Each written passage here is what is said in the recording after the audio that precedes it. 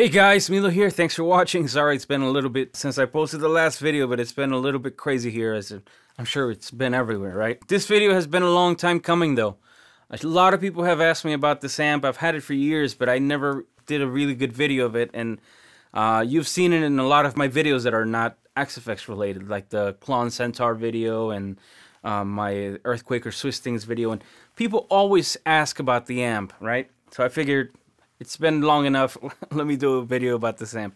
So first of all, if you're new to the channel, feel free to subscribe and hit the notification bell. And if you want to skip around on this video, check the timeline in the description, because I'm going to talk a little bit. And I'll give you first the story time about this amp.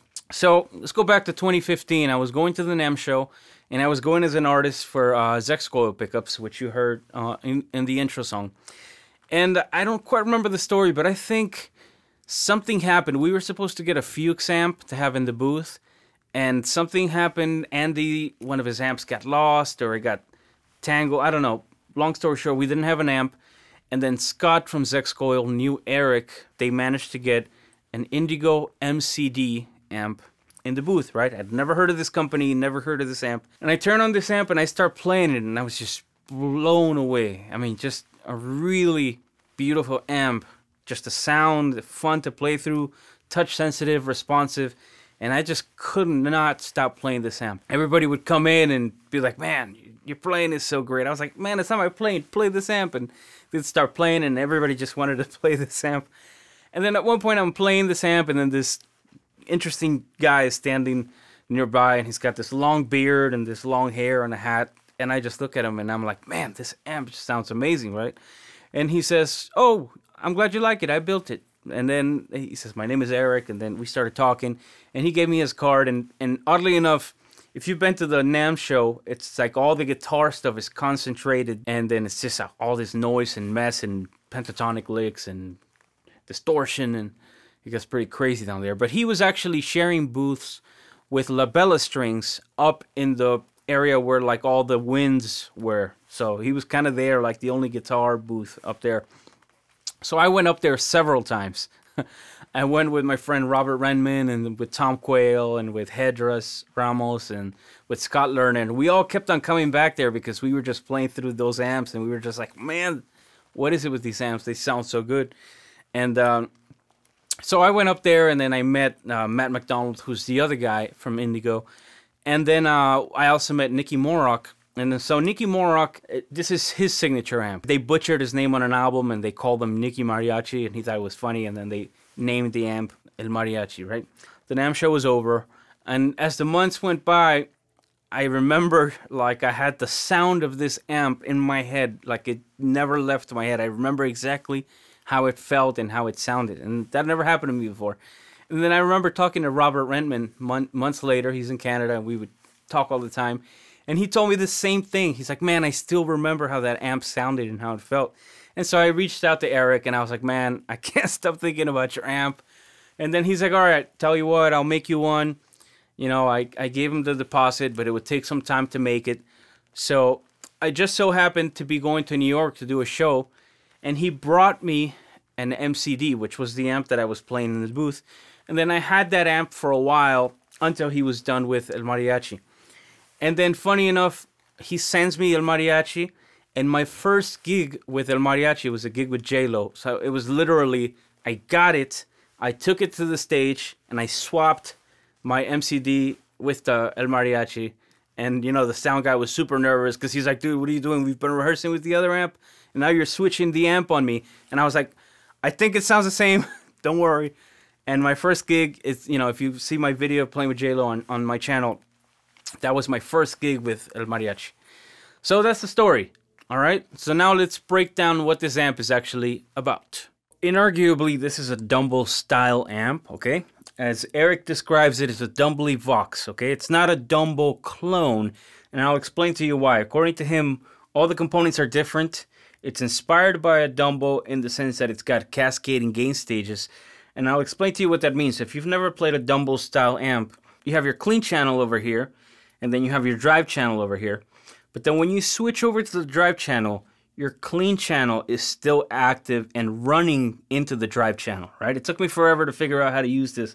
I thought the amp was broken or something. Let's look at the clean channel first, right? You have your preamp volume, you have your treble, mid, boost, bass, you know, your tone stack. You have this three-way switchable bright switch, right, which is off, always on, or only on for the clean channel, which is really convenient if you want like that bright clean channel, but you don't want your drive to be bright also.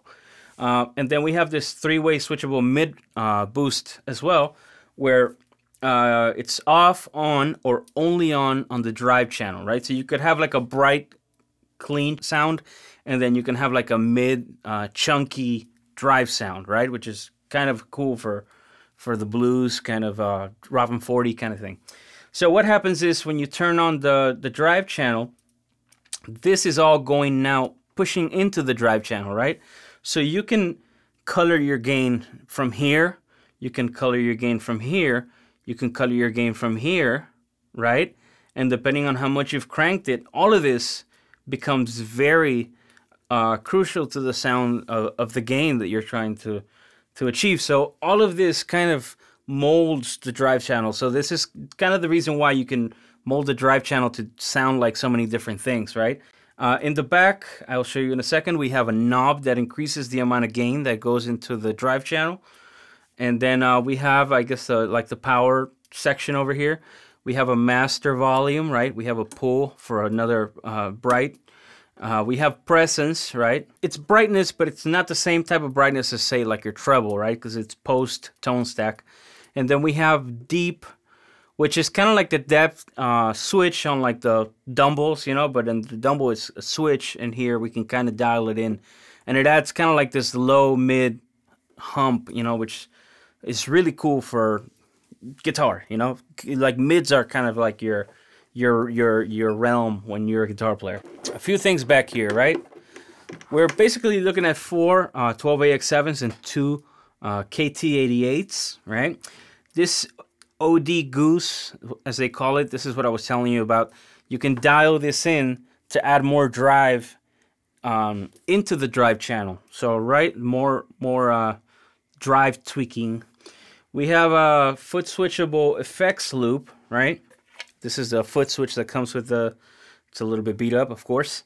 Here's your channel switching drive.